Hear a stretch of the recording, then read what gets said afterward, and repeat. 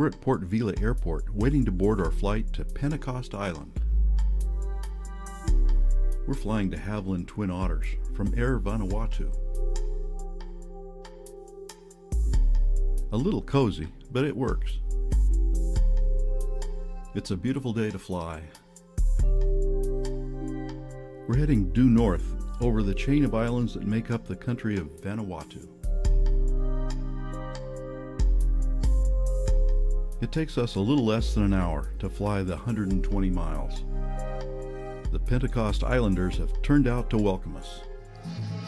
There's an enthusiastic band.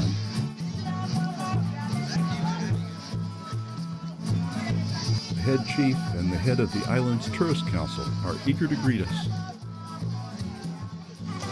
On behalf long chief And on behalf of the chiefs long Pentecost, on Pentecost Island, around Pentecost Island, we would like kami big fala warm welcome. we would like to say big warm welcome to you all, Why you will come through long Pentecost. which you came through to Pentecost Island. I think more thank you to us. Protocol requires that all the people greet us. That makes for a long receiving line.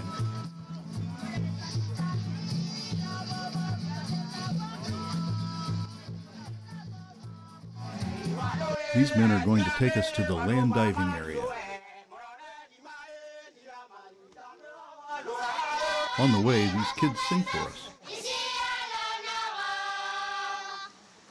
It's our first look at the tower. A new tower is built every year. It's used one day a week for 3 months. After each use, it has to be rebuilt. The tower is built of newly cut wood and vines, no metal nails or cables. The tower and the landing area typically take 20 or 30 men several weeks to build. The vines are selected by a village elder and matched with each jumper's weight, based purely on experience.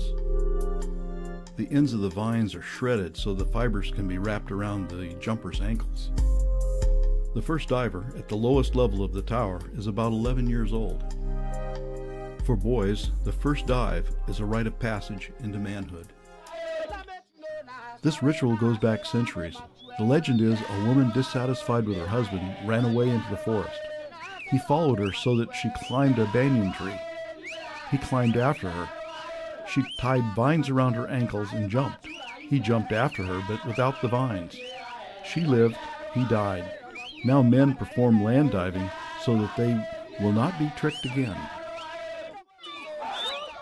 There will be 10 dives today from 5 different levels on the tower.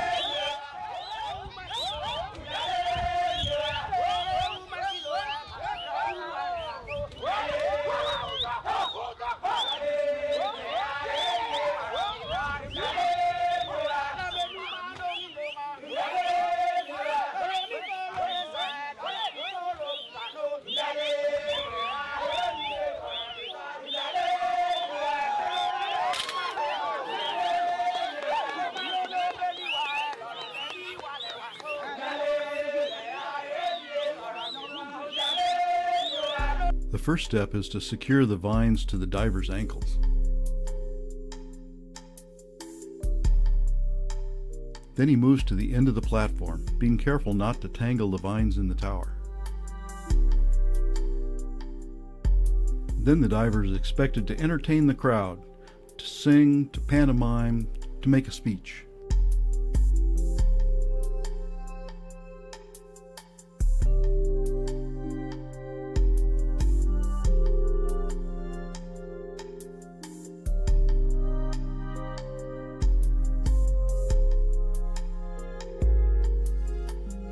The takeoff is critical. The diver has to jump out from the tower so the vines don't get tangled.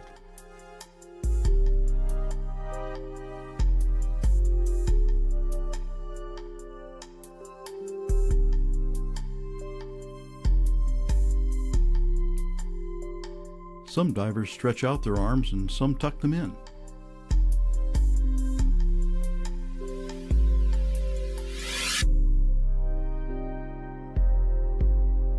A diver can reach a speed of 45 miles an hour during the dive.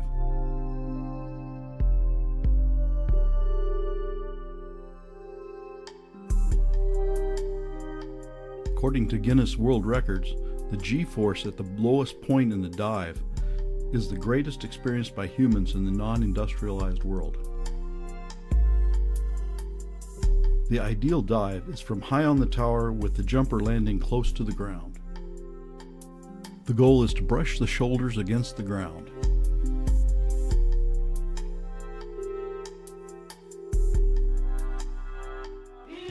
The crowd is getting excited. The divers are at the top levels.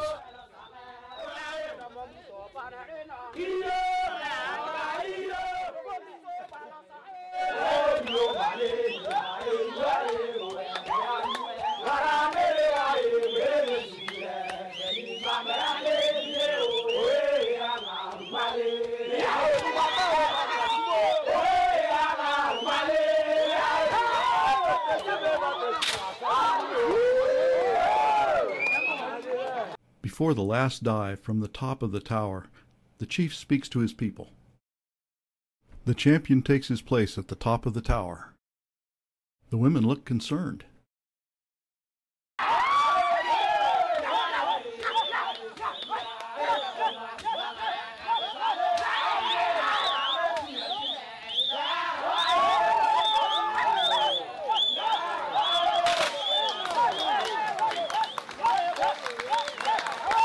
The landing isn't perfect, but he gets extra points for height. A good yam harvest is assured. Land diving will never be an Olympic sport, but it is becoming a tourist attraction. Care is being taken not to commercialize the ritual and to limit it to the traditional times of year and the number of dives. The chief and his men lead us down the runway to lunch.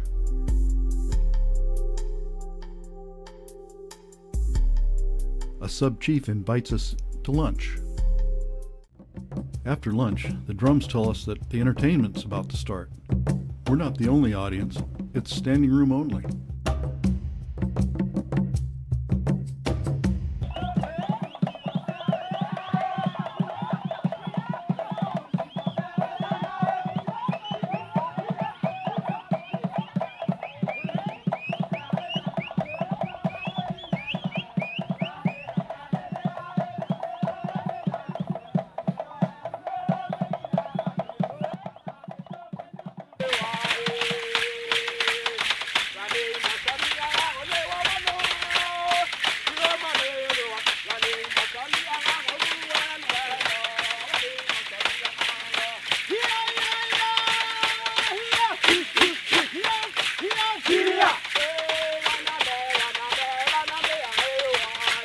These girls finally got the courage to have Sherry take their picture.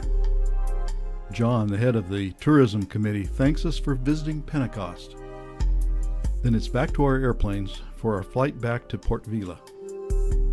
The islanders wave goodbye as we taxi for takeoff. It's striking how lush Pentecost is and how thinly populated. The pilot points out Ambrim Island, one of the most active volcanoes in Vanuatu. We're back over Efate. That's the Golden Wing from yesterday. Back at the hotel, we have some time to pack before dinner on the wedding deck. Cocktails are accompanied by singing from some very cute kids.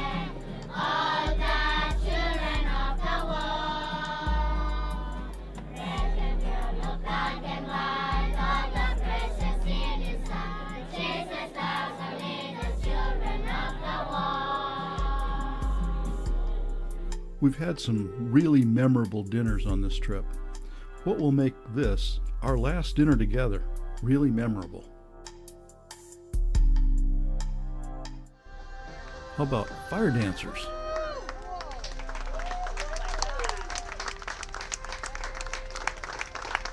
Followed by fireworks.